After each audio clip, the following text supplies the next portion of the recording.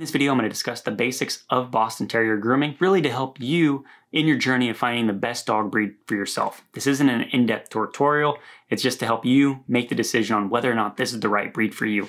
If it is, be sure to stay till the end because I'm going to give you 3 tips on how you can keep your Boston smelling great between baths. Coming up.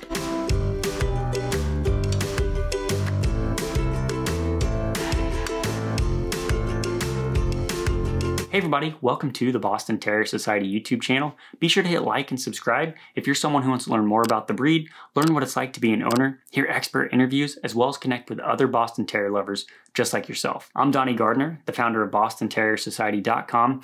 In today's video, I just want to make it basically a blueprint of the grooming needs of a Boston to help you and your family make the best decision whenever it comes to picking a dog breed that's perfect. The way I want to structure this is first, the daily task that you're going to want to do to your Boston. The number one thing daily you're going to want to do is wipe its eyes. Just take a warm washcloth and wipe it so it doesn't develop those tear stains that you might have seen other dogs having, just those dark areas. If you wipe it daily, that'll help reduce that look on your Boston. The next thing you're going to want to do daily is brush their teeth. Emily and I, what we do, we've all used 2 different toothbrushes. One is just the normal standard toothbrush that's kind of long, looks like a toothbrush. The other one that goes on your finger. We prefer the one that's longer. It actually works better. Giving your dog a dental bone is not going to cut it. It doesn't actually clean. It'll get rid of some of the gunk, but taking an actual toothbrush and toothpaste is going to help do the trick. The weekly items that you're going to want to cover: brushing it, just simply taking a brush, wiping it through its coat, doesn't take very long at all. Number 2, cleaning its ears, just wiping it out, making sure there's nothing in it. Now on to the monthly things you're going to want to do. This is 2 things that Emily and I do, and we always do them together.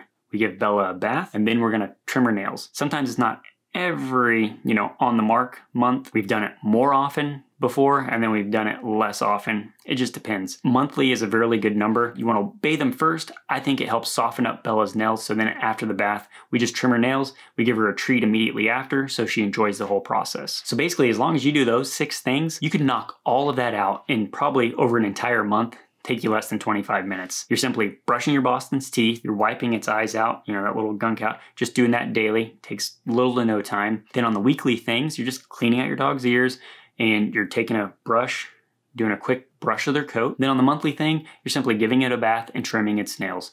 Boston Terriers are a low maintenance dog breed. You're not gonna have to take it to a groomer to do any of this. You can do it all on your own and it doesn't take a lot of time. So if you are in those beginning steps of wondering if this breed's right for you, I think it's the perfect low maintenance breed if you're not wanting to do those type of grooming things. My 3 tips for keeping your dog smelling fresh between baths are: number 1, there's such a thing as doggy wet wipes. Just like you have baby wet wipes, these ones you can use whenever your Boston's going outside. Maybe it's been raining or whatnot, or maybe they just cut the grass, things of that nature. And you can just do a simple wipe down, and that helps just keep the dirt and gunk off of them. Number 2 is you can get dry dog shampoo, just like they have it for humans. I've never used it. My wife owns it. Makes her hair smell fresh and clean, and you can use that for your Boston. And once again, I haven't used this on Bella, but I think it would be a good idea if you happen to have a smellier dog. Tip number 3, this is one thing that Emily and I personally do.